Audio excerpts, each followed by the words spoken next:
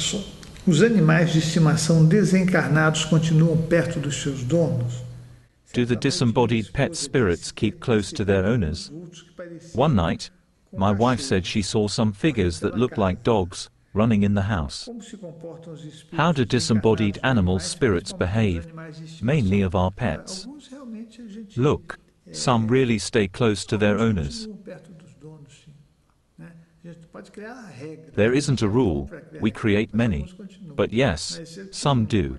I had a little dog called Layla, and she passed away.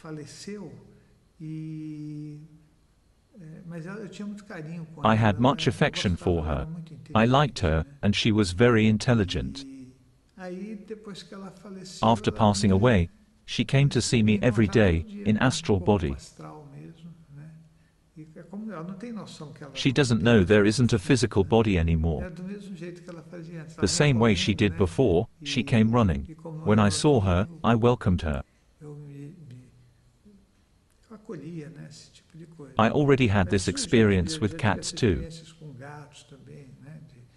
If you have affection for these animals, and treat them very well, they stay close to you for some time. We meet again in the next question. Então é isso, a gente se encontra na próxima pergunta.